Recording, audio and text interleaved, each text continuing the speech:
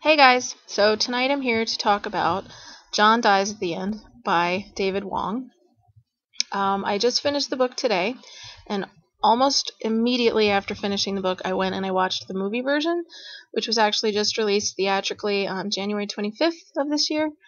Unfortunately, it's only playing in two cities, which I believe are Los Angeles and New York City, but very conveniently it is also available through many on-demand sites like Amazon and iTunes and Comcast. So the purpose of this video is for me to talk about both the book and the movie, the differences between the two, and what I thought of both of them. So I will do my best to try and keep this as spoiler-free as possible, although there are certain things that if I'm going to talk about both the book and the movie, I've got to mention, so just keep that in mind when watching the video. Got it? Okay, strap yourselves in, kiddies. Okay, so if I was to sit here and try and give you a really quick rundown of the plot of John Dies at the End, it's really pretty impossible, but I'm going to give it a shot anyway.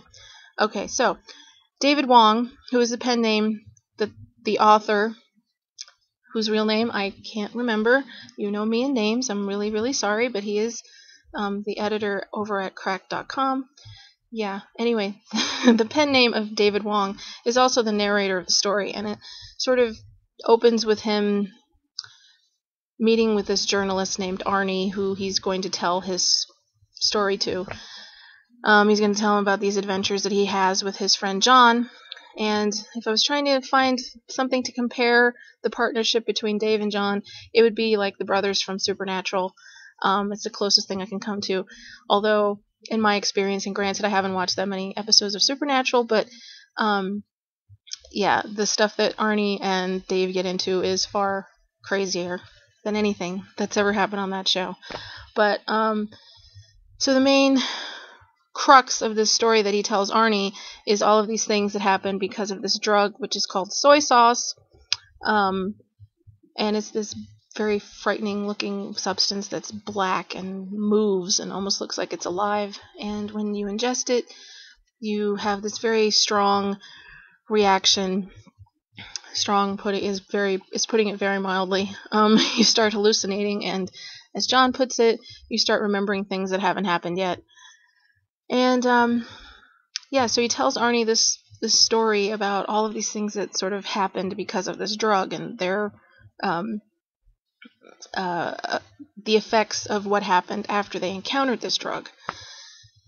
This book was, in a nutshell, 500 pages of crazy. It is the craziest, most insane, bizarre book I have ever read in my life, but is also one of the best books I've ever read in my life. It was one of the most enjoyable, craziest, and I need to stop saying crazy, entertaining, funny reading experiences I've ever had. And in one of my updates on Goodreads, I said that I was, trying to read this extra slow so I could make it last, because I just loved being inside this fucked up world.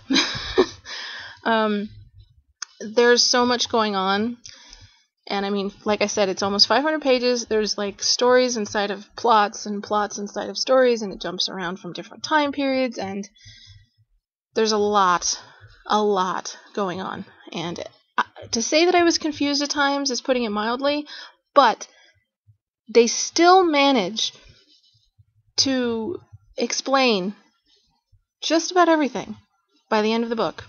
And there were periods there where I was really thinking, I'm not going to know what the hell happened at the end of this book, because there's so many things left unanswered. But by the end of the book, amazingly enough, he had pretty much answered just about every question. Yeah, so I loved the book. It's on my favorite shelf on Goodreads, and I can't wait to read the second book, which is called This Book is Full of Spiders.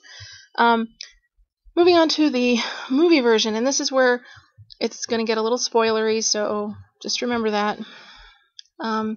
Okay, so considering how long the book was, and the fact that this movie was only an hour and a half long, you have to figure a lot of stuff is going to end up being left out, which I knew going into it.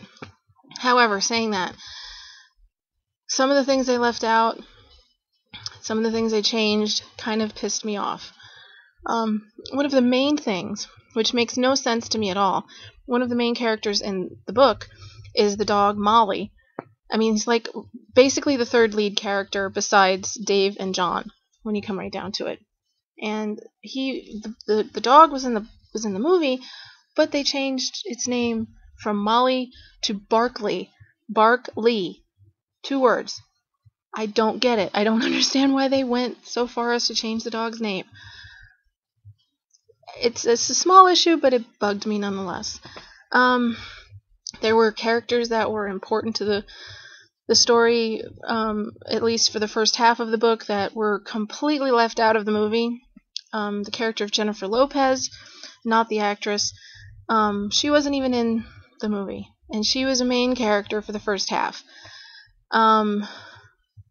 The whole relationship between Dave and the character of Amy, trying not to spoil anything, but in the movie it kind of just came out of nowhere. You know, they met at the beginning, and then it seemed like they were a couple the next time they're introduced in the movie. And I'm like, where is this coming from? And I know, personally, if I had watched the movie before reading the book, I'd be like, what? How do they even know each other? They met one time for like 2 minutes. Yeah, so that was annoying and kind of exasperating, I guess. Also, the fact that they made Marconi a bigger character than he ended up being in the book, and the version of him in the movie is really fucking annoying. Yeah, I didn't like that either. I didn't like the fact that they didn't go to Vegas in the movie. Yeah, the way I'm talking about it makes it sound like I hated the movie. Actually, I quite liked it. I know it doesn't sound like it, but I did. I actually really liked it. And a lot of people have said this, and I think I probably agree with them if I had seen the movie, with the exception of the thing I said about the Dave and Amy relationship. If I had seen the movie before I read the book, I probably would have ended up liking it more, because I wouldn't have been sitting there nitpicking every little thing that was different from the book. But yeah, I actually really liked the casting, especially of the characters of Dave and John. I think they were extremely what's the word? They were kind in the casting, because the actors who play the characters, especially Chase Williamson, who plays Dave, look nothing like the way they're described in the book. They're much more attractive than the characters are described in the book. But I think they did a really great job. I believe that that's who they were. So, yeah. So, I was really happy for the first hour of the movie, because it seemed like they were staying really close to the book, and even right down to the actual dialogue. But like I said, considering it was so long, the movie would have had to have been like 6 hours to fit everything in. But, yeah, so, anyway, the book, 6 stars, 6 huge stars, absolutely loved it, and, it is it's a mishmash of a bunch of different genres. It's like, it's a comedy, it's a mystery, it's a buddy picture, it's a buddy story, and it's a horror novel. There are some gross out moments. There are several gross out moments, actually. But I highly, highly, highly recommend it to anybody who's not that squeamish. I'll put it that way. Yes. There's so many things I want to say, but like I said, I tried to keep this as spoiler-free as possible. But yes, give it a try, people. It's such a good book, and if you just go into it with an open mind, I guarantee you will at least enjoy the ride, if not understand everything that's going on. Yeah. As far as the movie goes, I would probably give it a 3.5 star rating. Yeah, so it was good. I enjoyed it. I think it was a decent adaptation of a really, really, really difficult to adapt book, if that makes any sense. So yeah.